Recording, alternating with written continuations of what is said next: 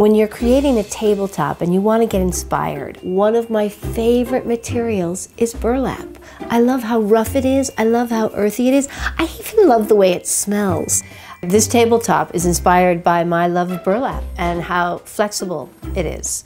So to begin with, I created these trees. I created them out of chicken wire and burlap squares. Simple, easy, pushed them in between the little holes on the chicken wire, and voila, you've got this chicken wire and burlap. Look at this beautiful piece of sculpture.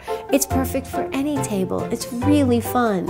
And then for the place settings, I just took a collection of kitchen towels, red and white striped, because kitchen towels, like burlap, they work hard. They're the workhorses of fabric. But for this table, I've pressed them all very flat, and I've used them basically as the placemats.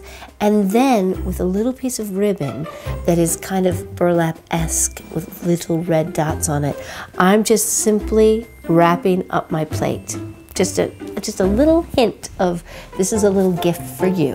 And then for the candles, which I'm kind of using as not only candlelight to help my table twinkle, but also as centerpieces. I've just taken some big old glass vases.